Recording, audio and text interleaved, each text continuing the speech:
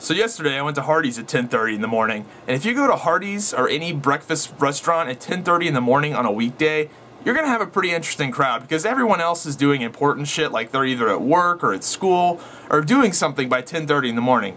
So you're gonna have a pretty interesting crowd of people at that time. You're gonna have old people, drug addicts, and just plain weirdos. So I go into the Hardee's, order my food, and there's these two girls just screaming at each other because the register was $20 short.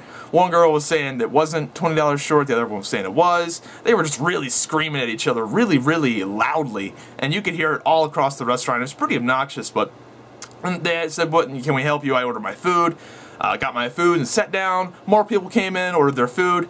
And then there was this old man. He ordered his food, sat down, and was pretty irritated. You could tell he was irritated because he would constantly just look back whenever they'd get really loud. He would just look back with that pissed off old man look, like with the little frown and everything.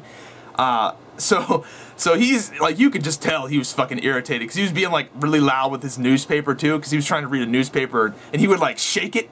Like you could tell he was just trying to draw attention to himself to show how obnoxious they were. So eventually he gets fed up with it and he walks up there with his walker that's got the tennis balls and everything. This guy is really fucking old. He's probably like 80 plus. He walks up there, ka-clink, ka-clink, ka-clink, ka-clink, and it takes him, I want to say, probably at least a minute to get there because he's like all the way at the other side of it. So it's pretty climactic. So he clinks his way up there. Two girls stop arguing. "Hello sir, what can we get you?" And he goes, "Can I get you two to shut the hell up?" And then he just clinks back like a minute, like it takes him a whole minute. So he takes a whole minute to clink up there just to say that, and then clinks all the way back. And meanwhile, there's probably like, I don't know, there's probably 15 people in the Hardee's. Everyone's just like, just with that stare, just looking. And I shit you not, that whole Hardee's was silent for the rest of the time. No one made a fucking sound. And all you could hear was the ambient noise of the Hardee's. The old man would flip his newspaper, and you'd hear the little paper whisk, like, of like the flipping newspaper, and that was it.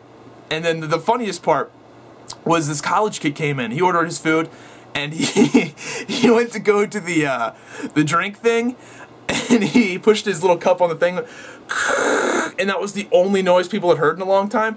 So I shit you not, like 3 people turned around and looked at him, and this guy's face was just like, as he was filling up his cup.